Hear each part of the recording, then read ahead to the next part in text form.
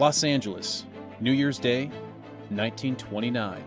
5 pioneers in the Army Air Corps climb aboard the modified Atlantic C-2A, known as the Question Mark. Their mission is clear: demonstrate the reliability of its engines, the hardiness of its air crew, and most importantly, the potential of aerial refueling. The success of this historic flight captured the public's imagination and inspired other experiments throughout the 1930s. After World War II and the invention of the jet engine, aerial refueling became reality and the backbone of our global mobility. Air refueling has played a significant role in ensuring our nation's security, providing persistence and range.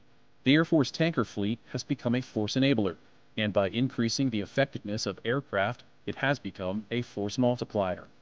Our nation is able to project power anywhere, anytime around the world, because of airmen building bridges between the home front and the war front, while earning the trust and confidence of our allies and partners.